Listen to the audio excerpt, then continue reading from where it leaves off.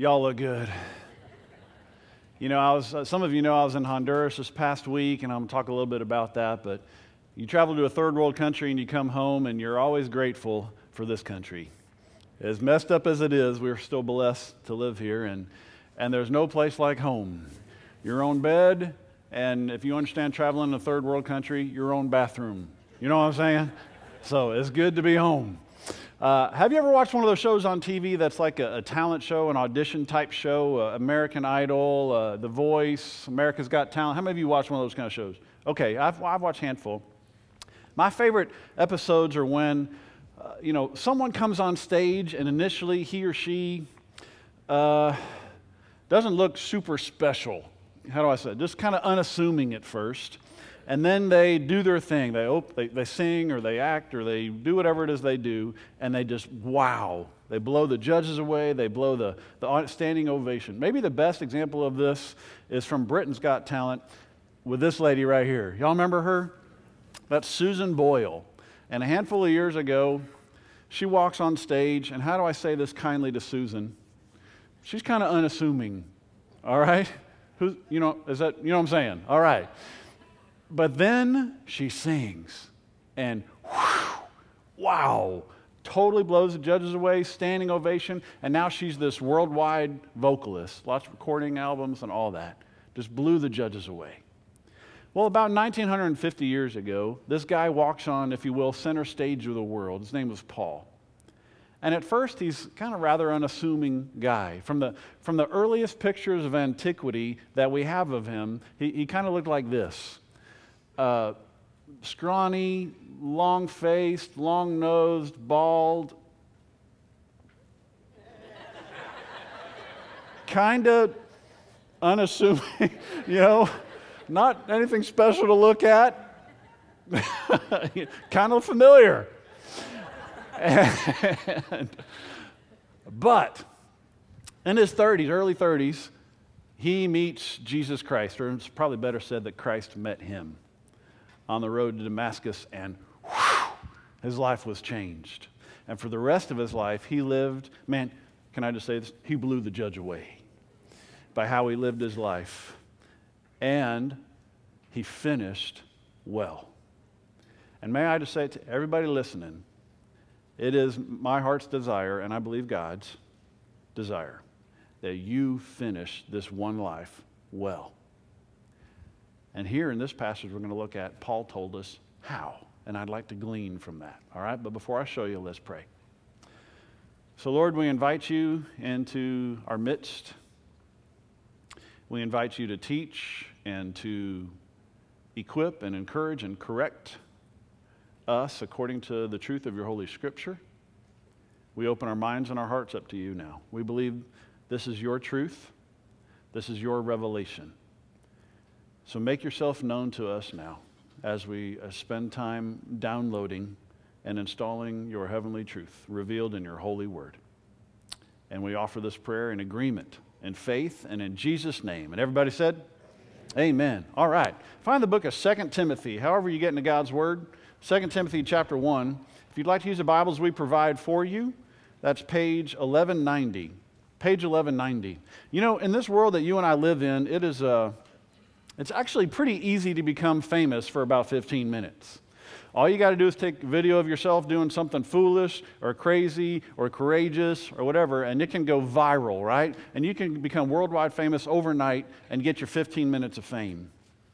However, I don't think that's really God's ambition for all of us, to pursue that 15 minutes of fame. I think it's more like what Eugene Peterson calls a long obedience in the same direction.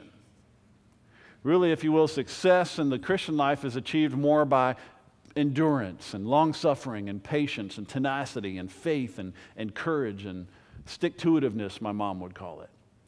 That's really the road to success in the Christian life. And beloved, the Apostle Paul had it. And how was he successful? How was he able to do that? He said so right here. 2 Timothy chapter 1, verse 8. Therefore, do not be ashamed of the testimony of our Lord or of me as prisoner, but join me in suffering for the gospel according to the power of God, who has saved us and called us with a holy calling, not according to our works, but according to his own purpose and grace, which was granted us in Christ Jesus from all eternity, but now has been revealed by the appearing of our Savior, Christ Jesus, who abolished death and brought life and immortality to light through the gospel, for which I was appointed a preacher and an apostle and a teacher. And for this reason, I also suffer these things, but I am not ashamed, for I know whom I have believed, and I am convinced that he is able to guard what I have entrusted to him until that day. Okay, in this passage, I see three essentials he revealed to his successful finish. Three essentials to unashamed endurance. Essential number 1, verse 8, suffering is inevitable, but strength is available. Listen, my beloved, Jesus said, in this world you will have trouble. This world hated me, it's probably going to hate you. So listen, I'm going to make you a promise. If you follow after Christ hard enough, and if you live long enough in this world, you will experience two things, hard times and hardships. Welcome to Trinity Bible Church, all right? We love you, but we're also going to tell you the truth. Anyone with some years behind them want to amen that? It's true. Young people, hard times and hardships will come. God's not abandoning you when that happens. He promised that they would. Suffering is inevitable. So the issue is not when you're going to suffer, it's why you suffer. Here's what 1 Peter says. For what credit is it there if when you sin, you are harshly treated, you endure it with patience. You don't get credit for that. But if when you do what is right and suffer for it, you patiently endure it, this finds favor with God, a long obedience in the same direction. For you have been called for this purpose, since Christ also suffered for you, leaving you an example for you to follow in his steps. So the issue is not will you suffer, it's why will you suffer. What are you suffering for? If you suffer because you messed up, you don't get any credit for that. But if you suffer because you're following Christ and you're doing good, well, you get credit for that. Paul said, I'm not ashamed and I'm willing to suffer. He said explicitly, I'm suffering for one thing, the gospel, the good news of Jesus Christ. He just couldn't keep it to himself. He wanted the gospel to spread all over the world. And because he did that, y'all, this guy endured some hard times and some hardships. Check this out. 2 Corinthians chapter 11. Here's what Paul said about his life. 5 times I received from the Jews 39 lashes. They believed that 40 would kill you, so they gave him 39. 3 times I was beaten with rods. Once I was stoned. Young people, that means they threw stones at him. All right?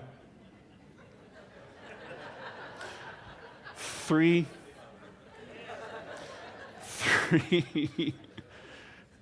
times I was shipwrecked. 3 times. It's like Paul's getting on. I think I'm getting off. All right? A night and a day I have spent in the deep. I have been on frequent journeys and dangers from rivers, dangers from robbers, dangers from my countrymen, dangers from the Gentiles, dangers in the city, dangers in the wilderness, dangers on the sea, dangers among false brethren. I have been in labor and hardship through many sleepless nights, in hunger and thirst, often without food, and cold and exposure. Hard times and hardships. You want to follow after Christ? Welcome. Suffering isn't it? Now, I pray that you don't suffer that much. Good heavens. But hard times and hardships will come if you follow Christ hard enough in this God-forsaken world. Suffering's inevitable. But, did you notice what he said? I'm willing to suffer for the gospel, end of verse 8, according to the power of God. Other translations say by the power of God, or with the strength that God gives me. So the key, beloved, to overcoming these hard times and hardships is the power of God. The power of God in me, the power of God for me, the power of God with me, the power of God through me. It takes power to overcome all this. This is what Paul said in Philippians. I can do all things through Christ who gives me strength. And this verse right here actually was our verse in Honduras that we were teaching to all the deaf kids. Now you need to understand this. If you're a deaf kid in a third world country, your life is pretty much relegated to servitude or just to begging on the streets. Unless a church sends a missionary to you to teach you sign language that you can learn, that you are special, that God loves you and has a plan for your life. And that's what we've done in Honduras. And the verse that we were teaching the deaf in Honduras this past week is this one right here. So I learned this verse in Spanish Sign Language this week. And now you're going to learn it too. All right? So get your hands free. All right? Let's do this together. We're going to do some Spanish Sign Language. All right. In Spanish, the word for I is yo. Everybody say yo. All right. So yo is like a hang loose, make a Y. That's Y. And then you bring it on your chest. That's I in sign language. Yo. Okay? Can is two fists, putting it down like that. I can. Do is taking those fists and it's like doing work. All right? Doing some work. I can do. All, you take your hands and you rotate them around each other and slap them on top of each other. That's it. I can do all. Things in Spanish are cosas. So you take your C's and you do kind of like what you did with work. I can do all things. Like through, and then you take that same C and make the sash of a king. Christ the King. I can do all things through Christ, who, then you reach up to heaven and receive, who gives me strength. Pat your bicep. There you go. That was our message all week long. Let's do it one more time. Ready? I can do all things through Christ who gives me strength. Beloved, I don't care what you're going through in life. I don't care what your hard times or hardships may be. You can do it. If you will just, you can do it. You can do all things. Suffering is inevitable, but strength is available. That's essential number one, all right? Here's essential number two, verse 9. We are saved by His grace and called to His purpose.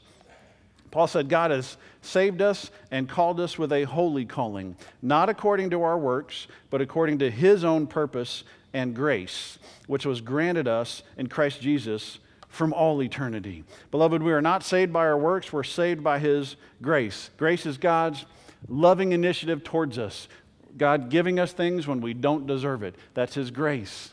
You know, and I'm not sure quite what happens to us.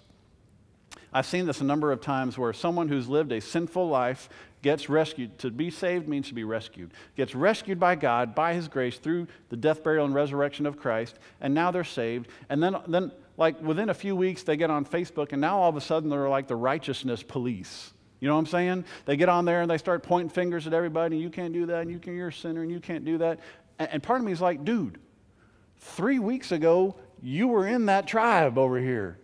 And the only reason you're not is because of God's grace. Nothing you've done.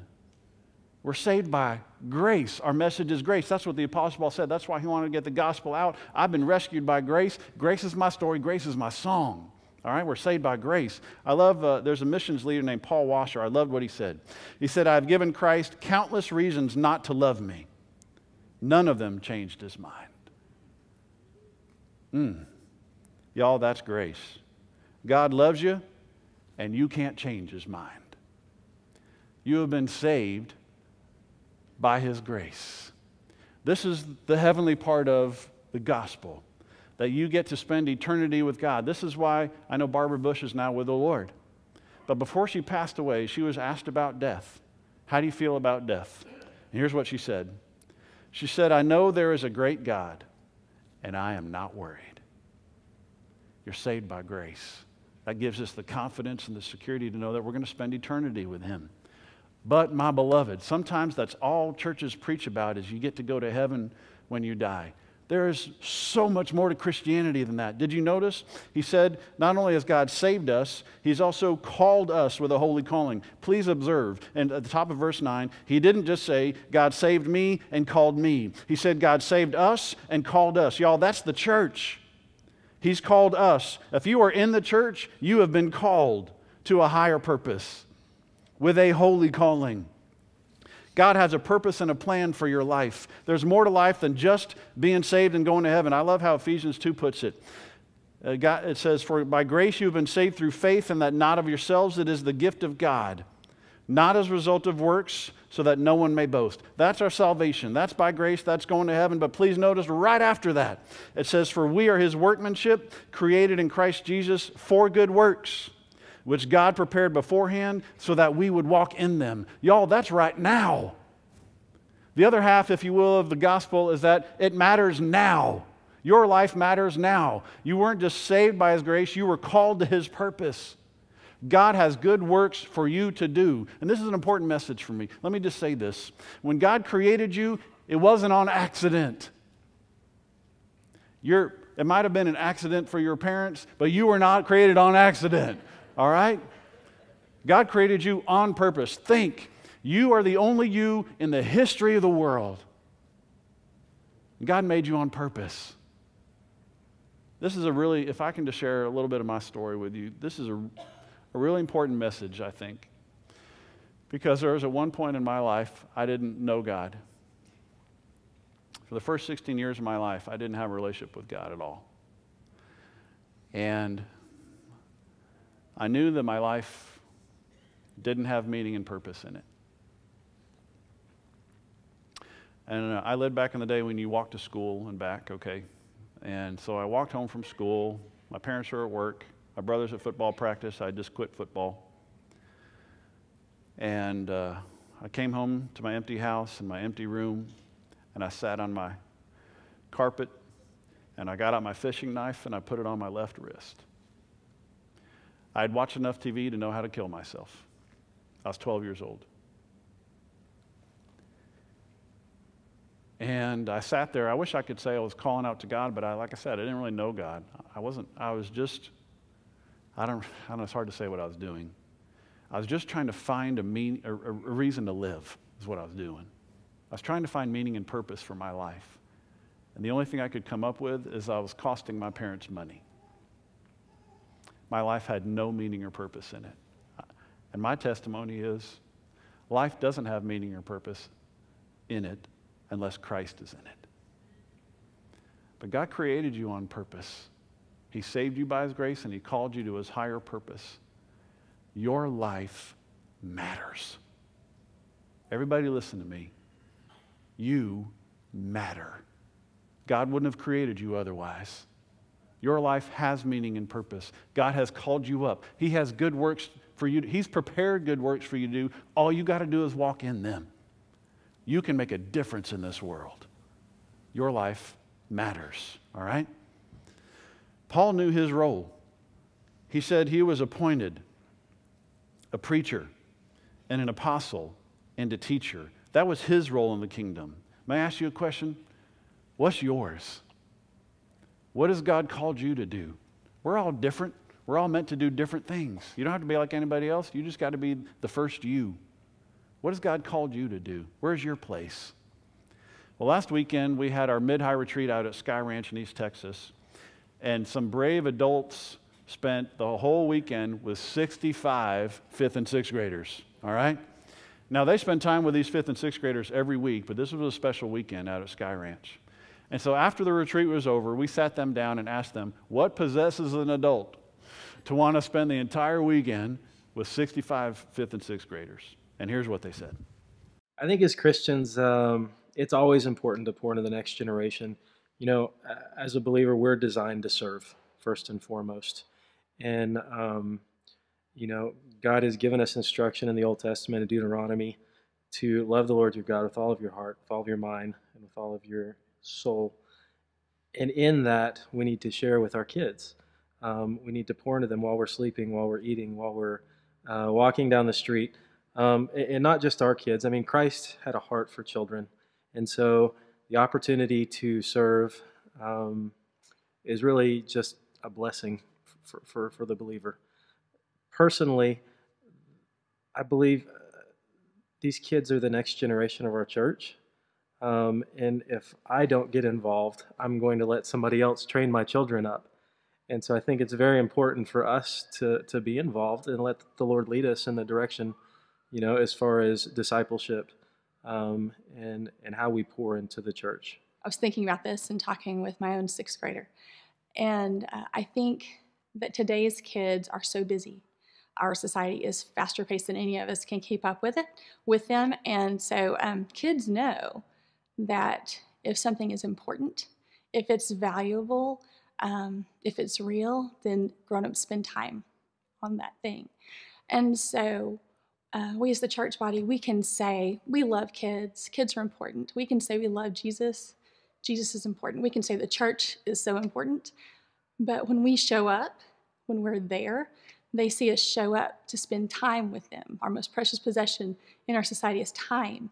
And if we spend that time and we're there, then suddenly you have kids go, hey, there's a real person. Maybe they really do love me because they believe it. They showed up. They're here. That person says, God loves me. Well, they're here. They love me. Maybe the God that they love really loves me too. It's not just words. So I think that's why it's so important that we take the time and the energy to show up and be with our kids and be the gloves on the hands of Jesus in their life. Not just say it, but live it. Because what we live is what we really believe. And our kids and our teens know that. They're not stupid. They're smart. Well, there's a quote that states that the only thing necessary for evil to triumph is for good men to do nothing. And I wanted to move beyond being a spectator on the sidelines to being a participant, so that we can build a legacy for our family and for our kids, and have a generational impact and influence over the years that will far forgo me and be a legacy that would live on. Similar to compounding as an investment, if I can put into other children and others and see that grow and develop beyond what I can do individually, then I don't see anything better that could be for our kids. Also wanted to be a good steward with my time, treasure, and talents. And usually we spend most of it on time and treasures and little on talents. So wanted to be able to expand on that and use the gifts that God's given me to help further the growth of our children in our ministry. Somewhere there's a younger person praying for a mentor, so get ready. You could be God's answer to that prayer. Those brave souls have found their place investing in the next generation. They've answered God's call to His higher purpose. Where's yours? What's yours? Essential number 1, suffering is inevitable, but strength is available. Essential number 2, we are saved by grace and called to His purpose. All right? Here's essential number 3. Last verse, verse 12. In the end, it's all about communion and conviction. You want to finish well? You need communion and conviction. Here's what he says, last verse. For this reason, I also suffer these things, but I am not ashamed. Why? For I know whom I have believed, and I am convinced that He is able to guard what I have entrusted to Him until that day. Paul says, I know God. See, this is also Christianity, y'all. It's not just about studying and learning about God. It's about knowing God personally. It's about having a relationship with God where you can have communion with Him, fellowship with Him, talk to Him, download from Him, install things from Him, offer things up to Him, to have a relationship with God. This is why Christ came. He said this in John 17. He's praying to God the Father, and He says, now this is eternal life, that they know You, the only true God, and Jesus Christ, whom You've sent. You see, that's Christianity. It's not just a whole bunch of do's and don'ts. That's a drag. That's the law. That's old covenant. That's done away with. This is new covenant. Now you have the Holy Spirit in you living inside of you. Now, just like Jesus said, just like with the wind, you don't know where it comes from or where it's going, so it is those who follow the Spirit. Now you get to follow the Spirit of God. Now you get to enjoy knowing God. That's Christianity through Jesus Christ whom He has sent. I know whom I have believed. And he said, I am convinced. Others say persuaded, convicted, that He is able to guard what I have entrusted to Him. Conviction comes from repeated experiences of certainty, right? And to guard means to keep or to protect. I got to experience this once again coming back from a foreign country. You know, you come back to the United States and you encounter these Border Patrol agents. Now, my experience is we've kind of beefed up our border security here recently. And years past when I came through and you see these custom agents, I look at them and I'm like 6'2", 200. I'm like, I can take you. You know what I'm saying? If I had to. I want to get back, and if you say no, I could take you. All right? But the Border Patrol agent that I had coming back from this trip, he's like this tall, probably outweighed me by a good 40 pounds and was an ox. And I looked at him and I said, you're my kind of guard. You're my kind of Border Patrol agent. I respect you. And fortunately, he let me in. But what makes a good guard? Someone who's strong, assertive, forceful, powerful, and well-resourced. That's God. My beloved, I say to you on the authority of God's word, He can guard whatever you entrust to Him. Now, maybe He will only guard what you do entrust to Him. A bank can only guard what you put in its safe deposit box. A storage unit can only guard what you put in it. A security website can only guard the private information that you put in it. Then, like Facebook, they turn around and sell it. But that's another story, all right? But you know what I'm saying? God can only guard what you entrust to Him. So may I ask you a personal question? What have you entrusted to God? What have you entrusted to God? Your finances? Your family? Your health? Your relationships? Your future? Your very soul? Beloved, whatever you entrust to Him, have the conviction that He can guard it. That's how Paul finished well. All right? That's why Paul was able to say at the end of his life, at the end of this book, actually, this is the last letter he ever wrote. The last chapter, he said this in verse 6. The time has come for my departure. I have fought the good fight. I have finished the course. I have kept the faith. Beloved, he finished well, because he knew that while suffering was inevitable, strength was available. He finished well because he had the conviction to know that he could entrust anything he needed to God. He finished well, and I know that's his desire for you. So, okay, I want to try something. As I was praying through this, God reminded me of a passage in Leviticus. It's Leviticus 19:32. It says, to rise in the presence of the aged and show respect for the elderly and revere your God. I am the Lord. So I just want to say to all of you who are, if I can call you elderly, with all due respect, let's say you're in the fourth quarter of your life. God wants you to finish well. And may I say, on behalf of all those who are not in the fourth quarter of our lives, although I might be, it's really important to the church for you all to finish well. We need you to finish well. These young people need examples of people who are finishing well in the faith. And so, here's what I want to do. That passage says to rise in the presence of the aged and respect you. So, if you are in the fourth quarter of your life, so let's do some math. Let's say the average person passes away at 80, so let's say you're over 60, all right? Don't hate me, all right? But if you're over 60, please stay seated. If you're under 60, please stand up. Now here's what I want to do. All of us who are standing, I want us to give a standing ovation to all those who are seated. Let's do this right now, all right? Okay, elderly people, we need you. We need you to finish well. Suffering is inevitable, but strength is available. You can do this. You can do all things through Christ who gave you strength. You can do this. Maintain your communion. Maintain your conviction. Maintain your faith. I have kept the faith. I have finished the race. You can do this. We need you to do this. Amen? Amen. All right, you may be seated.